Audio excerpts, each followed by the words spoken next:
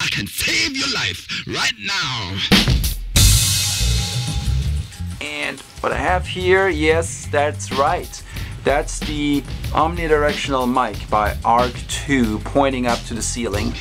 One of my listening positions, relatively close to the monitor. ARC2 has just arrived here at the studio, and what sounds like a sequel to the ARC with Russell Crowe is actually the sequel to ARC by Multimedia, which is they had a room correction system out that was called ARC, ARC, and now this is ARC2, ARC2, and we're doing a quick unboxing of this first. Not just an unboxing, but obviously a full review. And let's take it out. Here it is. So what comes in the box? What is in the box? So in the box, and let me grab the box. This is a little bit of a handheld operation here. Handhelds. I'm trying not to shake too much. And there seems to be a DVD in there.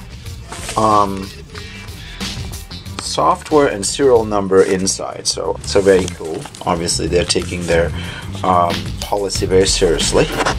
A CD / whatever DVD, and on the back side of this, I'm going to show you that is the authorization. I'll probably still download the software, and it says Mac or PC. Alright, so quickly, there's a nice little box here, and the reason why I bought this version here compared to others is that you can still use this microphone here as a regular microphone, which is going to have a very neutral characteristic, so maybe a drums overhead or something like that for a snare, some guitars perhaps, so I'm getting extra use out of it. Here is the wind filter, and here is the microphone stand, the microphone clamp, which you will need if you mount this onto a microphone stand or boom, something like that. Pretty cool, feels nice and heavy, solid construction. I like to see that. I like seeing that. And what we have to do now is hook this baby up, install the software, and run some tests. Alright guys, so we're coming at you here with some better audio quality. Now, yeah, that's what I've been reading. It's awesome. How does that tie into with music? I don't know. I have no idea. But Guardians of the Galaxy, the music soundtrack is just so awesome. So I guess it's all playing in the same universe. Multimedia. Blasting somebody. That shit ain't happening. No, I ain't from here.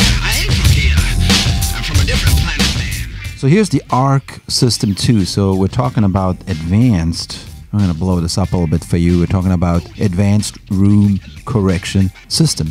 The ARC System 2 Advanced Room Correction is the sequel of the first and only acoustic correction system. It combines a measurement microphone, measurement software, and a correction plugin to improve the sound reliability and acoustics of your studio in an elegant, low-cost, portable solution. And they're showing us an iMac, very portable.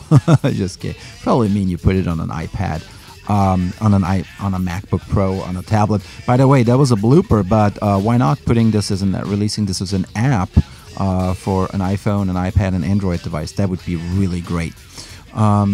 Cool. So it gives you some information here why you would even need it. But if we go over to the studio, there are some panels there, but you know, the room dimensions a little bit too long compared to the width. There's going to be some frequency issues that build up from that, and so forth. It's always good to get like a proper measured signal, a proper measured sound, and then know what you're listening to, and then also work with a target curve. What we first need to do is we need to install the software. That's what it's all about. So where do we find that? We're going to run the authorization manager is first. Like I said, I have it in the DVD. I'm not going to put the DVD in because some of you guys won't have a DVD or CD player in their computers. So I'm just going to go for the Mac side here. And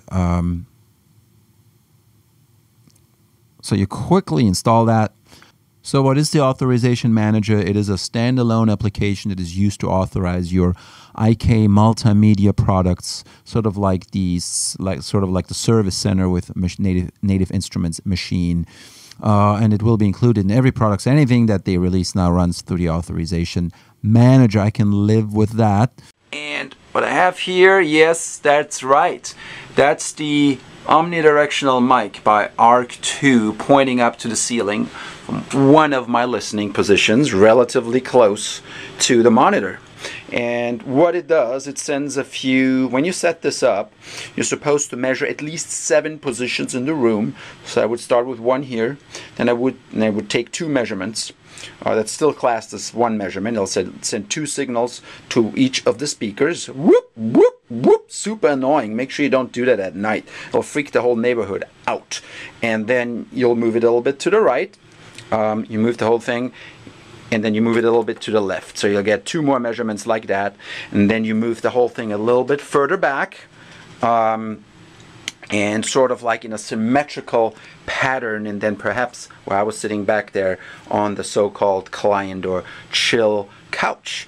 And what that does, when it's done, when all this measuring is done, it will give you a corrected curve, right? So my studio is somewhat asymmetrical to the left and to the right. There is a door, there's nothing I could do about it. There's a very thick wall, and there is some sound treatment behind it. There is a curtain on purpose, but sometimes that curtain is open because I don't like working in the dark, and obviously every time you have a window, that is a problem with reflection. And there's some room treatment, not perfect, but the ceilings luckily are slanted, so they're not straight, and they have a surface to them, so there's very little reverberation. So the room for a project studio is not bad, but it's not my favorite room to mix in or to work in. It's something I like. It's not my favorite sound. It's a sound I can work with, and I started with it and made some improvements over time by moving things around, but it wasn't planned as a studio and build up from the ground. Now entering ARC2, this is a good solution, a good help to improve on some of the frequencies. Obviously installing bass traps, proper sound treatment, properly placing your desk within the dimensions of the room, that's always good, not backing into close to the wall. But some people don't have that luxury, and then also things change. You put things in the room, you bring 5 big, I don't know, bass guitars that you put up against the wall, and your sound, your sonic image changes instantly. So or parts of it. So the curves that I came up with after measuring, and I labeled this Project Studio Closed to Flat. So I'm working sometimes with the door closed, with all the curtains closed. It's a much more flat response curve. And then I sometimes work with the door open and with the window partially open. Sometimes, obviously I'm not going to master like that, but it's a more pleasurable yet not perfect work environment, and that's contributes to success as well if you have a good time doing it versus being like in a complete perfect hospital-like environment. So this is one of the positions that I started, and here we go. I'm gonna let you in now. I'm gonna go a little bit closer to the screen here and switch to screen record mode and show you how this works. Here's how this works. You go to the master channel, and all this happens after your limiter and your mastering tools. That's where the ARC2 comes in, and there's an on and there is an off switch. We can activate the room correction. That's the big button right there. And there's a dim switch also, where you can just dim the monitoring. Now, looking at the curves here, I selected the Project Studio, Open Project Studio.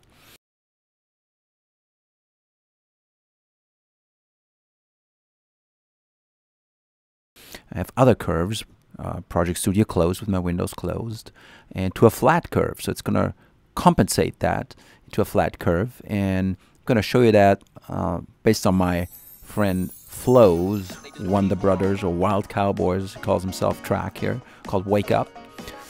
Obviously, that track is already mixed and mastered, so the EQ doesn't really need anything.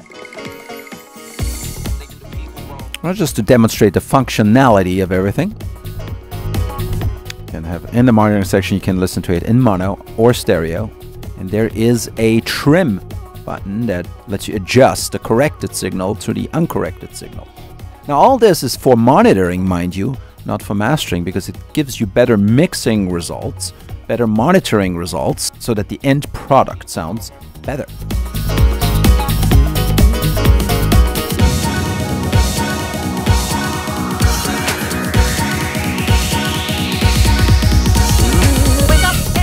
Remember, it just corrects your room, your listening environment. There's a pre-meter, and you can look at the meter in post. And you can adjust to different curves, obviously. It doesn't always have to be a flat curve.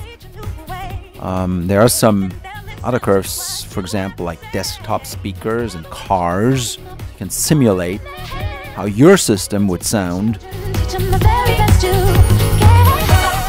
as desktop speakers. The orange line is always before, and target is the green line. Kind of wonky line here. And then the white line is afterwards, so it's gotten corrected. And you can hear that. Just gives you an idea. Most of the time you want to keep it flat though. You want to adjust your room to sound as flat as possible, as linear is the way. Flat has like a negative connotation to it. There's a couple of other presets like high frequency roll off with a slight dip. High frequency range. Now, one of the things is you have to keep in mind that as correction is made, your monitoring, your master bus could clip. In the monitoring situation, it's usually not a big issue. It takes a lot to make it clip. A couple of dB are fine. Obviously, you won't bounce with it, so it'll go back to regular levels. The dim switch can be adjusted how much dimming you want. Just a final note here. Remember, what I just played for you on and off, I had to switch the plugin on and off. You really can't hear the difference, what's better or worse. The only way to really tell if it's better or worse is like me mixing with ARC2, making my sonic choices based on, okay, I'm really hearing what I'm supposed to be hearing, and that should produce a better result. Doing that on an already mastered, already finished product really does not make sense, other than training your ear to basically hear better what's going on in your studio. So I would probably use that on an iTunes or YouTube or anything that's like a mastered piece of work, and try to listen through ARC2 on it. That way your ears are going to adjust to what a flat sound is in the room you're working in. And IK Multimedia is pretty adamant about that, saying like, hey, don't switch back and forth all the time. Allow your ears to adjust to the new curve. It's not going to sound natural right away. One little issue with software or plugin based room corrections is that it's a little bit hard to put that on your entire system. iTunes, for example, doesn't allow any plugins. Not sure about Media Player and such. AU plugins or VST plugins. If they do, that'll be great. Otherwise, you have to go through some workarounds like Soundflower and AU Lab, so that everything that's being played back on your audio system goes through that treatment. Everything that comes out of your audio speakers sounds like it's supposed to sound, meaning no amplified bass, no cuts around 100 hertz, no dip or boost in the middle, or any wonkiness going on. That's exactly what ARC2 is there for. It puts your system, your little system or big system, wherever, if you're on a big show, big studio, that's fine. It corrects to an extent the timing and the frequency of your sound to make it correct. With that, I'm gonna go to work over the next few weeks with the ARC2, and hopefully I'll come up with some better results. This can be the missing link. All right, thanks a lot. Please like and subscribe. Take care.